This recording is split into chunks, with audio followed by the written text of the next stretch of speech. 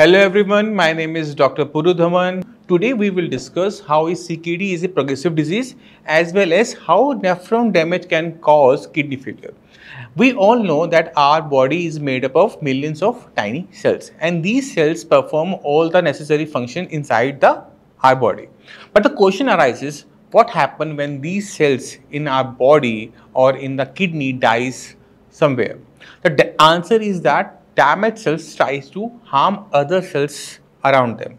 Because of this, all CKD patients are told that their disease is a self-progressive. In this case, even if your BP and sugar are fine, the problem with your kidney continues to move forward. For further information, look at the diagram on your screens. These cells are stuck together like a ball, right? Now try to understand how the structure of the cells works in the body. The cells that are close to the blood supply, they take oxygen and food directly from the bloodstream. However, the cells that are far away, what happened to them is that the first cells keeps passing the oxygen and food to the next cell in the chain reaction. This supply from cell to cell contains food and waste material. Now suppose that if somewhere in the middle of this process where the cells are distributing important minerals, oxygen, food, one of the cells get damaged, then what will happen? The food supply as well as the oxygen supply chain will be disturbed. Because of this, the cells starts getting weak and we get to see that the disease has started to progress. Now what is our main responsibility in such cases? Our responsibility is that now we know that our cells are dying because of not getting proper oxygen and food. So we have to provide extra food and nutrition to the body. Therefore, the deficiency that was created can be reduced.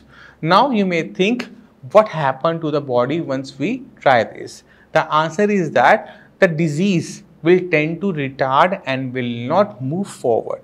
Another important factor that need to be considered here is generally, kidney failure patients starts dieting by eating boiled vegetables and switching to fruit-based diet.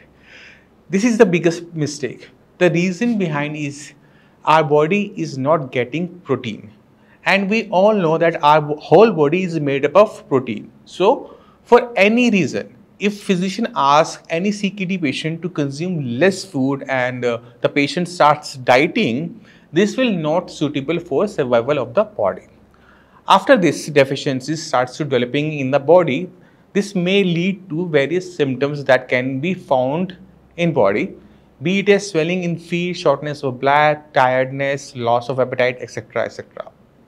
Now, if all these signs and symptoms are ignored, then eventually it will lead to the patient to the kidney failure. So, I hope you understood our today's topic regarding cell damage and kidney failure. Now, however, if you have any queries related to our today's video, please reach us in the comment section or number displayed on the screen. My doctor's team will get back to you as soon as possible. I will see you all in the next video. Till then, take care and stay healthy.